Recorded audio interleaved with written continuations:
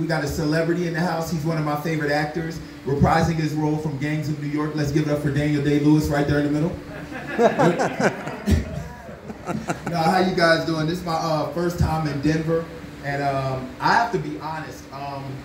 Technically, I'm from DC, where people don't knock on bathroom doors; they just walk in. So while I was pretty much handling my business up in there, somebody actually surprised me and knocked.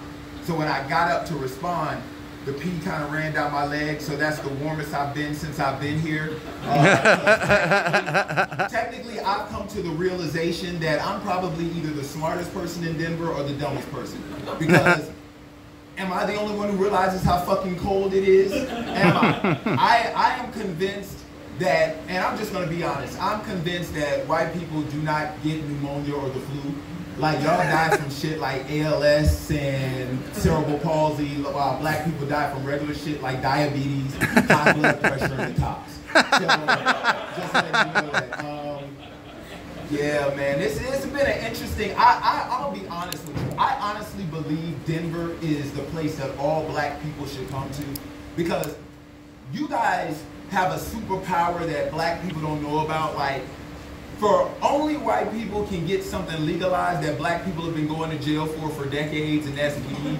Like, that is amazing to me. Like, it is the most amazing thing in the world. Like, y'all have a superpower. Like, fuck being able to have super strength or run at the speed of light. If I had a superpower, I'd want to be white, because I want to know what it's like to go into a bank and get a loan approved on the first time, to know that the cops are actually stopping you for what they're supposed to be stopping you for. You know, I mean, that shit is amazing. Like, Jesus Christ, man, what is it like to actually get paid what you're worth? No, I'm just shitting up. You know, it's crazy because I'm sitting up here thinking about what's a harder struggle. Like, what's really a hard struggle for me? Because, I mean, yeah, we can get past the fact, all right, the elephant in the room, I'm black.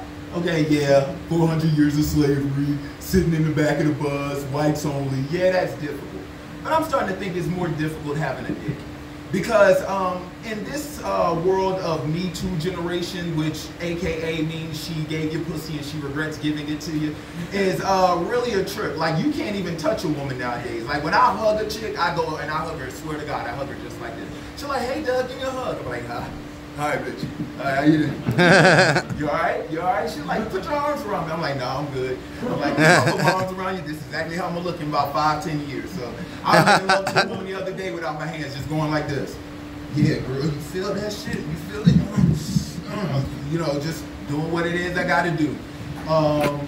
But the truth of the matter is, man, it's cool being up here in Denver, because the one thing I do realize is that the air here is mad thin. Like, where are my Denverites? Or I don't want to get biblical. Who's a Denverite or Denverithian? 2 people? Everybody else here is an implant? Nah, for real? All right, then let me speak to the Denverite. Is it true that avalanches cause more accidents than actual drunk drivers? Then why are you sure? Because they shut down I-70 for a controlled avalanche. I've never heard of that before. A controlled avalanche is kind of like harmless racism or birth control. Those are the things that don't go together.